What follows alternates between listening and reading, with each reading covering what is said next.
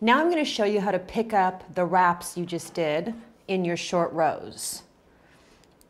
So I'm going to knit over to the first wrap that I did, and it's easy to see.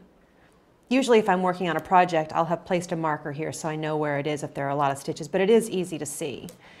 So we'll get a close-up here, and you'll see this thing right here is the wrap around the stitch. I'm going to pick up we're on the knit side here. I'm going to pick up this wrap from the front and put it up on the needle with the stitch there without twisting it, and then knit those two together.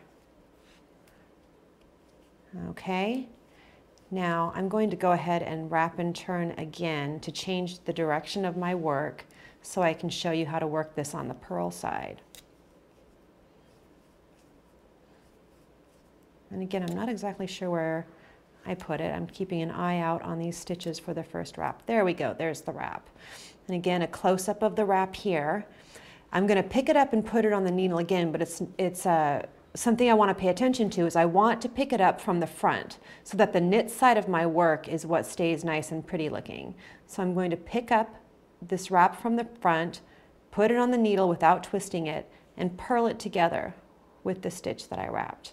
And that is it. That's how you're going to pick up the wraps to give you a smooth surface after you're finished working short rows.